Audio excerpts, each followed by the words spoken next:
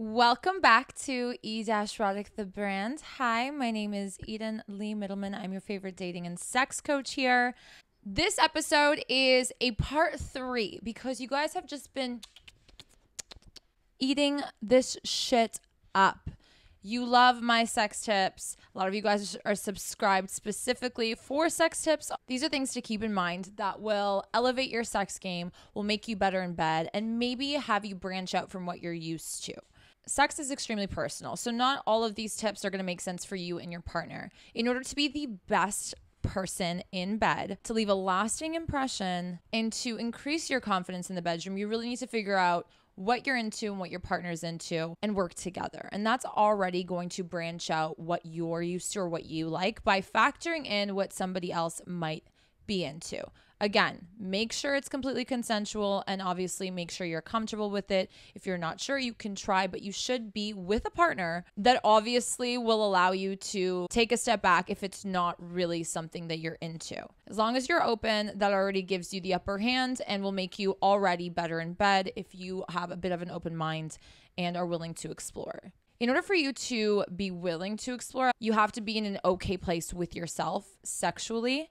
And that is where a lot of you guys have your roadblocks. That's a bigger topic of discussion, something that oftentimes I recommend sex therapy or, relationship therapy, depending on how it affects your relationship or your sex life and where it might be stemming from. But we all have different relationships with sex and with ourselves while fucking. If you limit porn, if you choose healthier alternatives in exploring yourself, like masturbating, by using your imagination and exploring your body, you are going to discover a whole new world to you. We all, believe it or not, don't know all of ourselves, which is so exciting, but also overwhelming for a lot of people. Every year I find myself dabbling in something new or trying something new or reverting to things back in the day that, I might have loved but forgot about or was bored of, but now suddenly I'm reinvigorated in that department that I shelved for a while. So you have a lot of avenues to explore how to increase your style in the bedroom, how to increase your confidence, how to increase the excitement and switch things up. Now, it's not just about switching things up. These are some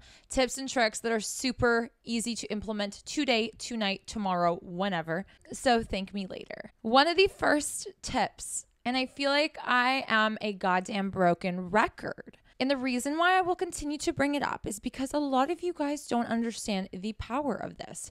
I brought this up in my masturbating with your partner video. I brought this up with how to last longer in bed. All of those kinds of topics, this is key. Go back and forth with oral sex. Honestly, I already know how you guys fuck. You know what I mean? Like I know how you guys fuck and it's boring. You start off with oral sex and you wean your way into sex and then you come and game over. This is why I say when you go back and forth with oral sex, you can actually increase the duration in bed because you're not getting to the point where you're like, oh my God, I can't handle this and I'm going to come. So you take that break and you switch it up. That obviously gives your body time to recuperate and kind of like pause for a minute and then get back into it and work their way up again. So for guys, this is great for you if you don't feel like you last long in bed. And for girls, if you want to switch things up, receive or give, this is also really exciting to just randomly decide to do that. You're still engaging in sex and it's not awkward because it's still sexual, but it's just like a nice way of giving or receiving and creating a longer duration in the bedroom, but also keeping things spicy and interesting. It really does wonders. Tip number 2, mirrors. And I find a lot of men are into this. Women are too. Like I would love to see how I look fucking, and sometimes you can record with somebody that you trust. Be careful with that though. I don't like to endorse that because a lot of people are fucking sketchy, disgusting, ridiculous, and that shit will get leaked. Better not to have any physical evidence of any of that shit, especially if it's not somebody that you know 100% and trust. But mirrors is the next best thing. Instead of recording yourself watching each other and like watching each other fuck and like fucking to that or masturbating together to that, this is amazing. You get the visual aid that you normally wouldn't when you're just fucking. I for sure have brought this tip up. It's nothing new. It's not rocket science, but find a mirror or install a mirror in your bedroom. Honestly, now when I go into someone's home and they like give me a house tour and I go into the bedroom and I see a mirror, I'm like, okay, you little nasty. Okay, you little freak. We love to see it. And even if the mirror isn't able to be propped up next to the bed, you can always do positions that require you to stand up or get creative in front of a mirror. Either the man can be looking at your facial expression or can be seeing what you're doing, or vice versa. You can see what they're doing. And it's just really hot. It gives you angles that you normally won't be able to see with a POV view when you're getting fucked or you are fucking. You know what I mean? So a mirror can really change up the experience and make it more exciting and give you more visual stimulation, which women love, but I know specifically men love. And that's probably because you guys watch way too much porn and, you know, you're used to like watching something and jacking off like a fucking whatever loser. Sorry, I said what I said. Tip number 3. This is how you build tension, build anticipation, and also keep sex lingering in a way outside of the bedroom. Sexting is pretty obvious, but build a game around sexting. This might not be convenient for everyone's schedule, but find a day that works for both of you. Obviously, be fucking mindful. Start sexting. Now, sexting can go from something as like, can't wait to see you tonight, to sending little naughty pictures, videos, whatever. But you can build a game out of that. I used to do this. I thought this was really fun. And it's a nice way of like reinvigorating things if you're long distance, or if you're planning a date or a weekend with them, or something like that, or if you just want to excite them throughout the day and have them thinking about you outside of the bedroom. Ask each other for little demands, you know, like go to the washroom and do this and send me a video, or send me a picture right now of this, or, you know, what are you wearing? The what are you wearing thing is just side note for those that are just like not with it, you know what I mean? That you don't want to fucking do to somebody that you just started talking to. The what are you wearing? Girls literally hurl when they see that text message. You ladies know what the fuck I'm talking about. It's like, shut up. Okay, I'm wearing granny panties, baby. Even if I'm not, I'm going to tell you that. Like, honestly, fuck off. It gives me like prepubescent vibes. You know what I mean? Like, what underwear are you wearing? You know, like it's just childish. But the way you can make it sexy is by building a game throughout it. Like, you know, be by your phone, babe. I have a little fun game for us to play. And one of you guys can initiate that. And it's just going to turn you guys on throughout the day. And that makes it really sexy. And then the nice part about this game that can elevate your game in the bedroom is you build this game around the things that you want to do with them or to them the next time you see them. So for example, you know, bend over like this and send me a photo. Like that's how I'm going to be fucking you next time I see you, you know, whatever. And then the nice thing about that is they'll be thinking about it throughout the week or for however many hours. And then you both do that night. This is such a fun, sexy little thing. And it really does make the sexual experience that follows after that just really special. Something really exciting because you've been like putting thought into it and playing this game throughout the fucking day. It's hot. Trust me. Tip number 4, praise. I don't care what kink, what narrative you're into in the bedroom. This is human psychology 101. Everyone wants to be praised. Everyone wants to have the other person that they care about or that they like notice, you know, things about them and notice that they're good at things. And this can help you guys increase your vocalization in the bedroom, which in and of itself, as you guys know, is hot, dirty talking. I made a whole video on that as well. And that is obviously a huge tip in the bedroom, even if it's minimal dirty talking. Talking adds another layer of stimulation, auditory stimulation, right? Your ears are also getting fucked as you're getting fucked. And who doesn't love getting fucked in all areas? Okay. Most of you guys don't praise your partner. Fuck, I love when you do that. Like that excites them and makes them want to do more of that. Positive reinforcement. Hello. We all know this trick. We all, I'm sure, utilize this in certain areas of our lives. Use it in the goddamn bedroom. Praise them. Don't be praising them the whole fucking time, obviously, because that can get annoying. But here and there, make it be known that you're loving it. Make it be known that you love the view. Make it be known that you love this part of their body. Make it be known that you know what I mean? Like get creative. Think of things. Notice things. What turns you on? What do they do that turns you on? Or I love when you wear that, blah, blah, blah. A little side note, sidebar moment here. Make sure it's what's going on. Don't bring up something from the past that they're not doing, because then they're going to be like, oh, ew. Like, I don't know. At least for me, I'm kind of stubborn and I don't like when people tell me what to do. I want to be able to do it and then you appreciate that I'm doing it. So if I did something last time in the bedroom and I'm not doing it this time, perhaps I don't want to do it. How about that? Have you ever thought about that, Johnny boy? Perhaps I don't want to do it. Perhaps I'm just not in the mood today, or whatever the case may be, or want to try something new. So if I'm doing something new, or if I'm, you know, doing something that you love, or if I stopped to, you know, give you a little oral moment, say that you enjoy that. Say, fuck, I love when you blah, blah, blah, that I'm doing. Okay, that they are doing. Present. Be present in the moment. What are they doing that you can praise them on? Man and woman, both of you guys can be doing this. And it just elevates your sex game and makes everyone feel just really good about themselves. And when someone feels good about themselves, they become more confident. And when they become more confident, they become more adventurous. Number 5, this is something that only the pros, I'm gonna reach out and say pros here. It doesn't mean that you fuck more than others. It's just you're really sexually in tune.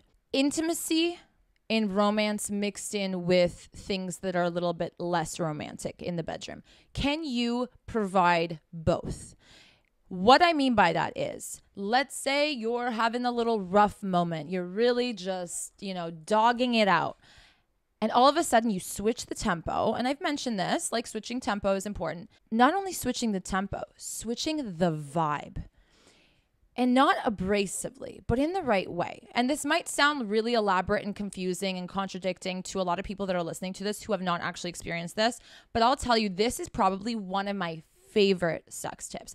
And it's very hard to find a partner who gets this and is good at it. So this might not, again, sit well or be for everyone, but this is definitely a sex tip that I'm not going to gatekeep. And then I know that if you know what I'm talking about, you know what I'm saying, you know how fucking good it is. Okay? If you know, you know. There's a lot of you knows here. For those that feel left out, let me break it down to you. Let's say you guys are making out up against the wall. Okay, it's really hot and heavy and it's kind of like really physical and a little bit more like aggressive in a good way, safe way, obviously. But all of a sudden, like he or she grabs you and slows it down and like gives you a deeper kiss rather than just like hot and heavy. It like slows down the moment. The romantic kind of intimate side of you gets stimulated suddenly. And then you go back to that aggressiveness, roughness, and you're like, holy fuck. Like I'm just, all of these areas are getting touched. All of these areas mentally, emotionally, and physically are getting stimulated. And it's just so fucking powerful, especially if you're in a relationship. This is like the top tier of sex. If you can go back and forth from like roughing it up and it just being sex to it being like there's more to it. There's emotion in that. It doesn't mean you have to be in love with the partner either for this to happen. It's just you're craving each other's body. You're loving each other's body. You're appreciating the moment. And as they're enjoying and savoring that like romantic, slower, sexier moment, and then switch it up back into something a little bit more like sexy. And they're going to be like, like, whoa. And it's just incredible. Like, it's just, I'm turning myself on. It's just really fucking incredible. If you know, you know. If you can describe it better than I can, leave a comment on my YouTube video, my channel, breaking it down and maybe sharing with the community how you do this and how you implement this, because it is just perfect. It's so hot. It's really easy to do in foreplay, actually, because obviously there's usually a gradual climb to that. But even in the bedroom while you're fucking, like maybe it's just like getting really dirty and nasty and you're dirty talking, and then all of a sudden you slow it down. You tell them, slow it down. And they can't because they're so into the moment. It's just hot. It's kind of like a power moment, control moment, a little sub-dom meeting and greeting there. Number 6 is kind of a general idea I want you guys to have in the back of your head. It's not so much like a physical, tangible tip that you can implement. This is something that you're going to have to figure out what works for you. But orgasm is not the end goal of sex per se all the time. Okay? It's great. And obviously people think, well, what the fuck are we fucking for? I mean, you're just like an immature little kid, and obviously you're not great in bed if you don't understand this concept. Sorry, in my opinion. Orgasming is great. I'm not saying not to. I mean, you should orgasm if you're going to, have sex, of course, but don't have that be your end goal. The problem when people make orgasming, or pleasuring their partner to the point of orgasming their end goal, there is a bit of that stress and rush throughout sex that I think we can all kind of understand. And it just makes sex less enjoyable. So this could be harming your sex game rather than, increasing it, even though you might think, well, I'm trying to get them to come. Take your time, right? When you take your time, it almost seems like you're not stressed and you're more confident, right? Because if you're stressed to make them come, it's like, fuck, you're not really confident in yourself thinking that you're able to make them come. You don't think that you can make them come. That's why you're stressed. That's why you're trying to get it done. You know what I mean? Or you're a little boy who like finishes after 2 seconds, So then we have to figure out how we can work with that. And that's why I brought up oral, taking breaks in between or going for round 2 and taking your time for that. Everyone is different. Obviously, I'm not shaming you if you don't last long, but there are different ways that you can to improve your sex game and it benefit your partner too, because everyone has different ideal durations of sex. And if you are in a relationship, it's definitely something that you should be talking about with your partner. You know, like a lot of girls, I love my girls, but you girls like pull out numbers from your fucking ass. Like, you know, 15 minutes, 20 minutes, an hour. I would love to fuck for like 2 hours straight. Girl, you don't know what 2 hours straight is. You know what I mean? Like put a timer on and try and do that for 2 hours, like straight. You guys have to understand math and time. You know, orgasm is not the end goal. If you go into thinking that, then it's just going to be about the orgasm and it's not going to be anything special. It's truly a mindset when it comes to sex. I'm going to pleasure them. I'm going to explore them. I'm going to experiment with them. I'm going to have fun with them. I'm going to make them feel good. And if they orgasm, great. I mean, obviously, you know, if you guys got to go and you know what works, then we'll do that when you got to go. Make it a fucking experience, because the best sex anyone's ever had, they can say wholeheartedly, it was more of the experience, okay? It wasn't like 2 seconds I came and went. Tip number 7, and this is something I always like to keep in the back of my mind. I like to alternate between focusing on just penetration, and then I love to always add in another erogenous zone and then taking it away and then reintroducing it and then taking it away. So like while you're getting fucked, you know, like play with his balls. While you're fucking her, play with a part of her body that is an erogenous zone, which is, you know, a part of your body that will sexually arouse the partner even more so. And I've made 2 separate videos, you know, the erogenous zones for men and the erogenous zones for women. Just pick a part of the body that I mentioned in one of those episodes and implement it and play with it. Now, penetrating while stimulating an erogenous zone is obviously going to be next level, but you don't want it to be next level the whole time, because then you're going to have to top that. So that's why I always say, guys, play with the levels. I'm going to increase it a little bit. I'm going to make it feel real good, but then I'm going to bring it back down. It's, again, kind of the same theme as tempo and vibe. And that is the key and the secret to sex, being just like this, oh my God, I just want more and more and more. Oh my God, like this is incredible. You know, it's building that experience of sort of this like unpredictability, excitement. But again, you don't have to do too much, okay? You can just surprise them by doing the same body part that they like, finding a place that they really enjoy, doing it a little bit, and then focusing on just penetration, then going back to that. And that keeps them on their toes. If you're going to start playing with every part of the body and penetrating and stopping that and doing that and, you know, 17 million things at once, then sex gets overwhelming. Then it's like, whoa, whoa, whoa, chill the fuck out. You know what I mean? That's why take your time. Explore. Be curious. Stay for a minute.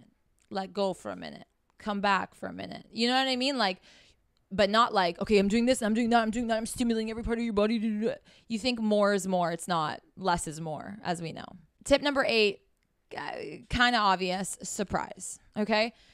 Not every sexual experience needs to be full of surprises, needs to be full of different things, you know? Keep it simple, you know, and just elevate things that work. That's usually the key to like confidence and things like that. But from time to time, throwing in a surprise is great. Whether it's the sexting game I told you guys about, or, you know, you're having a fun dinner and all of a sudden you crawl under the table and pull down his pants, you know, but like make sure you obviously read the room and know that you guys are flirting and spark that, or, you know, hint to something. Don't do anything about it and then do something about it later on. Catch them by surprise to a degree, or tease them and keep that tease going longer than you normally would.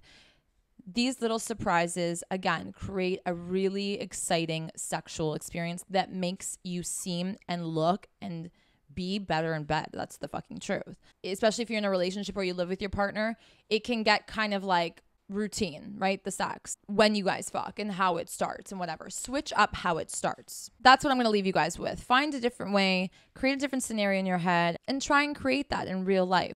Thank you guys so much for watching and listening. I would appreciate the support. Don't forget to give this video a thumbs up, subscribe to the channel, and hit the bell if you want to be notified when I post so you don't miss an episode. And if you're listening to the podcast, thank you so much for listening to the very end. Give this podcast 5 large and in charge stars. It really helps me out so much and allows me to continue doing this and giving you guys more of the shit that you want to fucking hear. Thank you guys for watching or listening, and I will talk to you guys later. Have fun tonight. Bye.